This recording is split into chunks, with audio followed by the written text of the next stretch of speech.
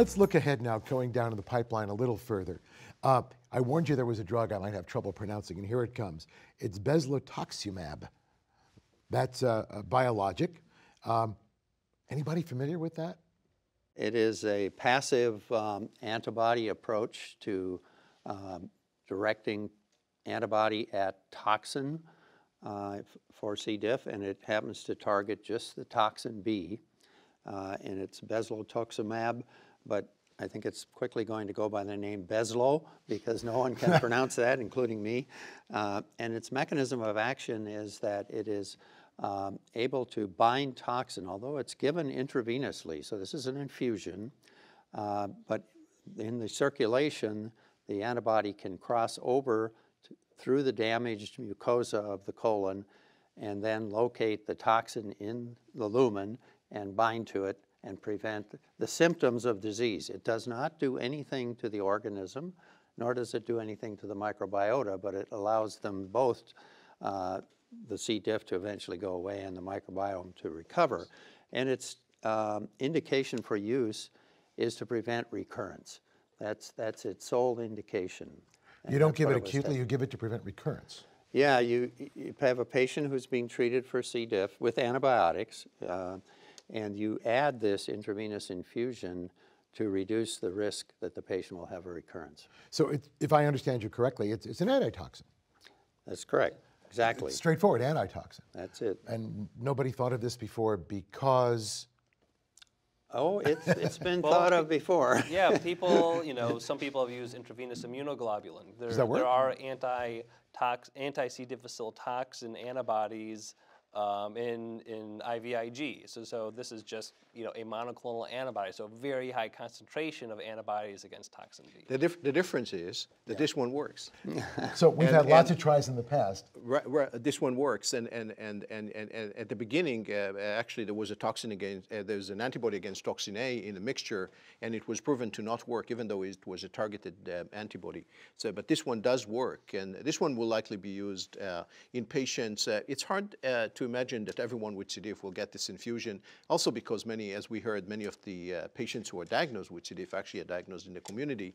But again, there are populations that are at risk for recurrence, and as we mentioned, the most well-defined population are those who already had C. diff in the past. And so this will likely be used in people who had C. diff in the past, maybe one episode of C. diff and having other risk factors such as age or having It's been cancer. shown to work just as well in high-risk patients over the age of 65, the epidemic strain 027, immunocompromised, and even combinations of those high-risk factors.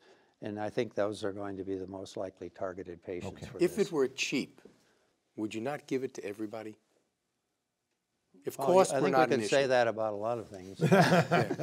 But would it not? Well, we don't know. We don't know what pricing will be. It's not expected to be marketed until next year. Would it not make sense to have something there that could bind to the toxin, maybe shorten the natural history of the disease episode, and hang around and prevent recurrence in everybody? It will reduce recurrence, not completely. I don't want to be misleading anyone thinking that this will end recurrences, because it reduces them from about 27% in the placebo group down to 17%. Well, that's significant. It's definitely a significant reduction.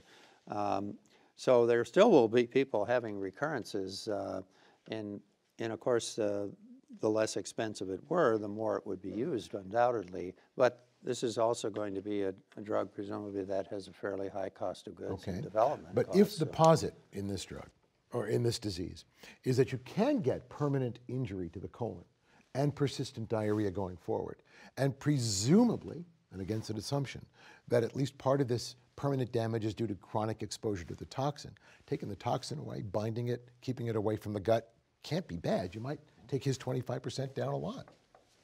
Absolutely. So actually, one thing to keep in mind with the discussion of just giving it to everyone, it remains to be seen if it was just a statistical anomaly, because the numbers were very small. But it did appear that there may have been an increased risk of adverse events amongst people with congestive heart failure who received the drug. So probably that's maybe one population to be a little more cautious with. If it's someone who's had 3, 4, 5 episodes of C. diff, then the risk-benefit is probably there.